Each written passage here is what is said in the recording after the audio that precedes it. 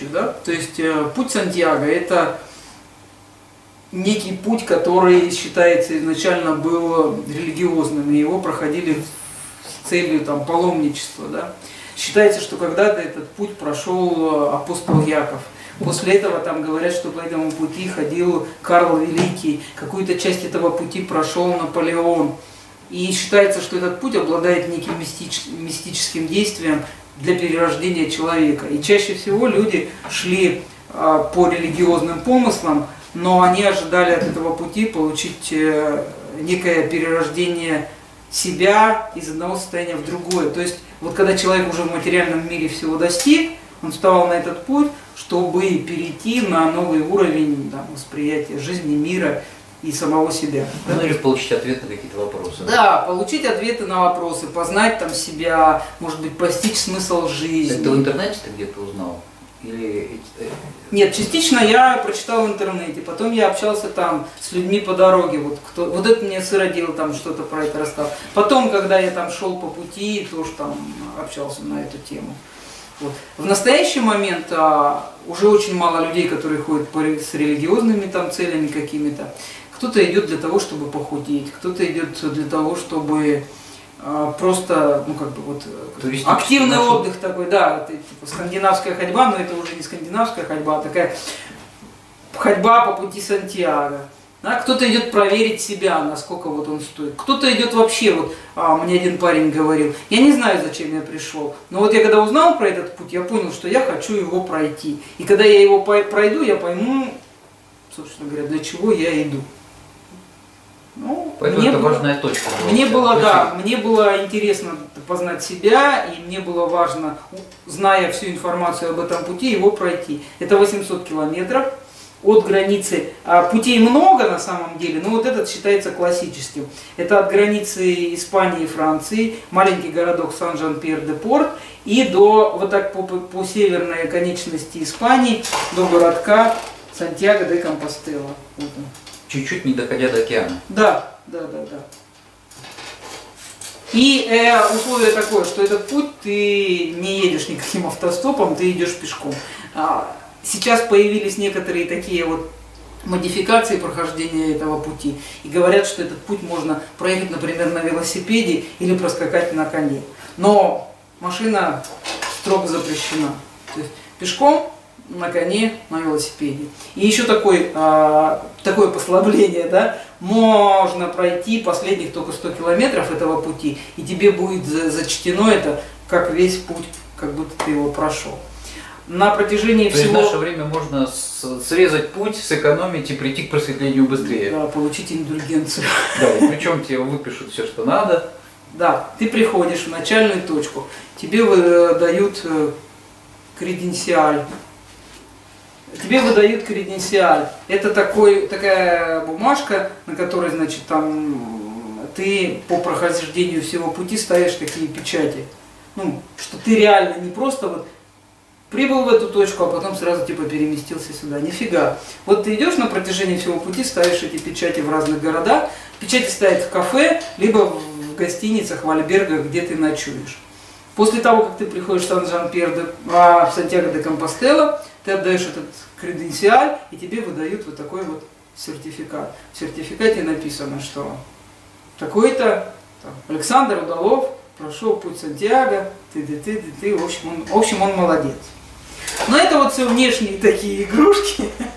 На самом деле суть пути Сантьяго, знаешь, она немножко в другом и немножко глубже по смыслу. Потому что когда ты начинаешь его идти, при условии того, что я шел в основном один, практически не разговаривал, ночевал на природе, в палатке, либо просто там в спальнике, получается, что я полностью вышел из привычных моделей социума, да, остался сам с собой наедине, и начинает происходить некая мистика, да, а с тебя как бы начинают сваливаться все защиты, которые ты используешь в социуме.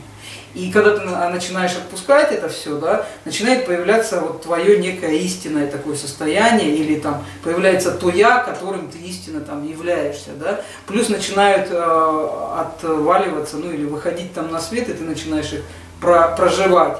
Какие-то твои там страхи, какие-то всплывают воспоминания, там, которые о ситуациях, которые были для тебя как-то болезненные. Не обязательно в детстве, вообще по жизни. То есть, знаешь, вот, то есть ты идешь на всем пути, и как луковица, вот с тебя вот эта вся шелуха очищается, и считается, что ты когда приходишь в Сантьяго де Компостелу, ты уже ну, вот, становишься тем истинным реальным, кем ты на самом деле являешься. Вот. Реально я почувствовал на себе, что происходит переоценка ценностей, и мировосприятие очень резко меняется, можно сказать, кардинально. Я вдруг начинаю замечать за собой, да, что я начинаю реагировать на известные мне какие-то ситуации и в известных мне ситуациях по-другому. То есть, получается, я становлюсь другим. Я меняюсь реально. И меняюсь, если с точки зрения оценки смотреть хорошо-плохо, в лучшую сторону. И дальше, знаешь, когда вначале ты начинаешь его идти, первый день тебе тяжело, ты натираешь там мозоли, у тебя начинают на второй день болеть там мышцы, вот первый, второй день, знаешь, такая сложность. У меня даже там выскакивала мысль, ой, зачем меня понесло в этот путь пеший? Ноги болят, знаешь, мозоли эти все трут, боль такая. Ну, привык по 300 километров по Европе мчаться со скоростью в день. Потом, ну да, а тут пешочком. А тут 30 километров в день. Не, я, кстати, знаешь, выписал, вот ради интереса, первых 5 дней, сколько я прошел. За первый день я прошел 27 километров.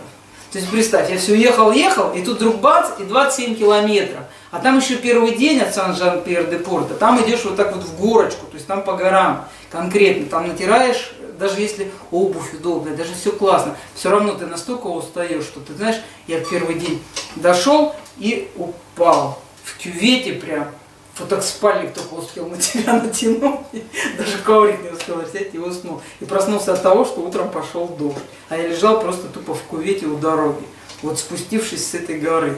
Потому что, ну, реально просто выматывает. На второй день ты идешь, у тебя все мышцы болят, ты такой вот идешь, такой, все. Думаешь, это нереально. На второй день 35 километров я прошел. На третий день пошел дождь, и, соответственно, ну, я успел пройти только 20 километров, там 21 километр где-то. Мне пришлось там уйти под крышу, и оставшуюся там до 5 я шел где-то, с 5 я уже там сидел под крышей, уже никуда не шел. Все. А потом, знаешь, где-то после 4-го дня начинает идти обратный процесс. Тело привыкает, ему уже даже хочется этой нагрузки тела, да, он включается в процесс. Все, тело у нас вообще уникально, оно привыкает к чему угодно. И начинает использовать это себе на пользу. Да? Начинается там сжигание жиров, там, растворение солей, ненужных там каких-то образований в организме. И дальше вот этот еще включается процесс там чисто духовного, какого-то энергетического наполнения, обновления такого. И все. И дальше, знаешь, чем дальше идешь, тем больше хочется. И ты начинаешь ловить вот это какое-то, знаешь, такое необъяснимое состояние такой умиротворенности. Тебе без разницы. Сколько надо пройти сегодня? 20? Так это мало. Может, все-таки 30 пройти. То есть 20 километров перестают быть некой какой-то тяжелой нагрузкой на тебя. 20 километров это вообще ни о чем, реально. И то есть 30 это уже как бы, ну, немножко напрячь. А 20 это, и ты уже это пробежал вот это расстояние, да, которое нужно тебе было там пройти. И потом, вот когда, знаешь, вот это состояние начинает еще изнутри подниматься, и ты видишь, как вот это что-то отваливаться, начинает что-то выходить, и чем ближе к концу ты понимаешь, я хочу обратно. Как-то быстро она закончилась. Месяц, 30 дней, да, я шел. Некоторые люди идут там 35 дней, 40 дней, кто-то там даже больше там ходит туда-обратно там. А тут вот реально, я рассказываю просто про свои ощущения. Я приближаюсь к концу, и я понимаю, что я хочу обратно, я хочу снова. И мне смешно, как я вообще мог подумать там на второй там день, зачем я пошел по этому пути. Потому что, ну, реально чувствуешь изменения и некое, знаешь, вот как бы глубину себя начинаешь какую-то постигать, на мир по-другому смотреть, на людей. Видишь людей, которые идут рядом с тобой, и они тоже, знаешь, вот эти все защиты социальные, которые в социуме мы надеваем, они сброшены, и все люди открытые такие, знаешь, ты думаешь, в мире вообще не существует плохих людей. Плохой это значит просто в защите, а скинул защиту, и вот, все они классные, хорошие, короче, люди. Много людей? Людей безумно много. И вообще со всего мира. Не только, да, Европа там. Из России я встретил только одного еще человека. Из России больше я не встретил людей. А так, Европа вся, это Америка, Австралия, Новая Зеландия, Корея, Япония, Китай. Все там идут. Но, знаешь, вначале меньше людей, к концу вот эти последние 100 километров, там вообще просто столпотворение. И если в начале пути там можно, ну вот люди, когда живут в этих вот в альбергах, гостиницах, там можно за 5 евро за ночь пожить, то в конце уже ниже 15 евро нету гостиниц, потому что они все наполняются, и иногда люди приходят, если к вечеру, то может уже мест просто не быть. И, ну, так как и мне было все равно, я ночевал там в лесах и в горах, поэтому мне было без разницы. Я растягивал удовольствие, да, я шел так этапами, там, прошел с утра, отдохнул, прошел еще, отдохнул, прошел, отдохнул. А люди обычно выходили где-то в 5, до 12 шли, в 12 останавливались в гостинице и до утра. То есть они там отдыхали, стирались, сушили там свои, лечили мозоли там свои, общались между собой. Ну, а я дальше шел познавать себя. И с моей точки зрения, все-таки, если проходить этот путь с той целью, чтобы реально получить ответы на какие-то вопросы и познать себя, лучше идти одному, чтобы, знаешь, если ты даже идешь в паре, то ты, получается, вываливаешься в некие схемы, которые уже отработаны в общении. А когда ты идешь один, у тебя эти схемы не включаются, и ты реально очищаешься. Потом ты войдешь в эти отношения, и ты уже начнешь нарабатывать новые какие-то вот схемы поведения. Ну, поначалу скучно было, как бы, ведь общаться не с кем. Хочется, наверное, или сразу не скучно, ничего. Когда, по ночам? Поначалу. Поначалу?